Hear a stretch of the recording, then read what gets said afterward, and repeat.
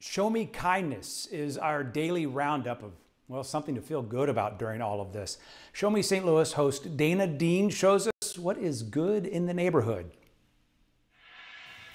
People are showing kindness any way they can, even on Facebook Live. This is Bridget Kosser, who lives in Shrewsbury. Normally, she sings inside nursing homes, but can't do that right now because of COVID-19. So last night, she went on her balcony and put on a concert for 1 hour straight.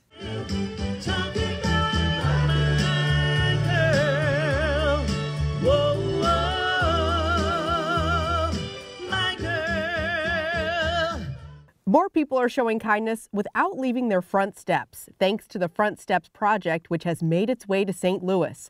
Photographers around the country are taking pictures of families on front steps to help them remember this moment in history. It was started in Massachusetts by Kara Sulia and her friend Kristen Collins. Then other photographers, Katrin Dunphy and Topher Cox, jumped in to help. The idea exploded, and now a local project is being organized by St. Louis Moms Blog. Sign-ups are limited, photos are free. All you're asked to do is make a good faith donation to the St. Louis Area Food Bank.